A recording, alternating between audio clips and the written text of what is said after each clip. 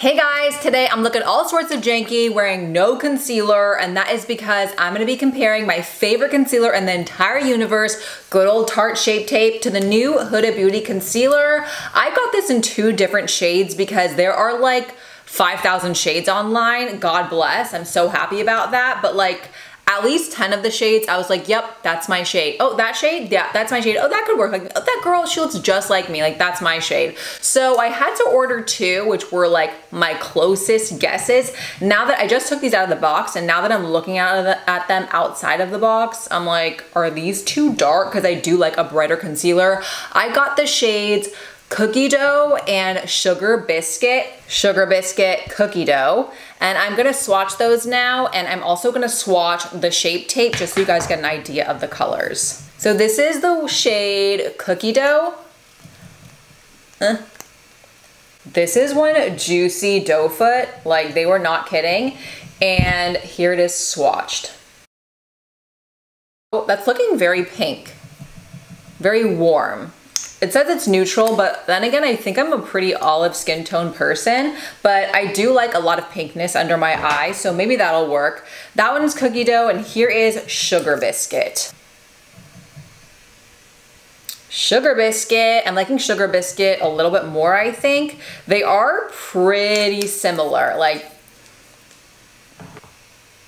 I guess Sugar Biscuit's a little bit more pink, but like, yeah, a little bit more pink. Okay, now I'm gonna swatch it next to my Shape Tape. So my Shape Tape shade is a little bit lighter than both of them, but we're gonna make it work for the sake of this video. I'm gonna go with the color Sugar Biscuit because I think I like that one a little bit more.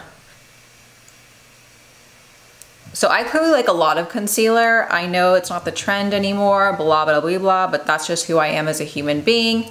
Going in with Tarte Shape Tape first, just so we get like an idea of what to compare it to. Again, I'm in the shade light medium. I'm obsessed with this concealer. I have been for years.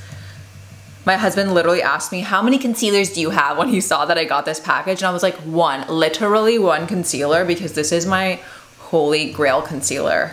All right, we've got Shape Tape on this side. Now I'm gonna go in with the Huda on this side. The Huda is a little bit more liquidy than the Shape Tape. I noticed that right off the bat.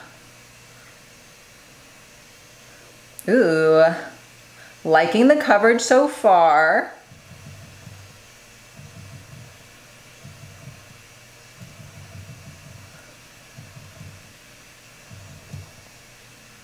I'm actually really into it. The Shape Tape side already is starting to go into my fine lines. Like I did put it on like 5 seconds before the Huda side, so maybe in 5 seconds that'll turn too. But the Shape Tape, I know that when I put it on, like I need to set it or else it's going to start to crease. And I'm fine with that. I don't mind setting my concealer.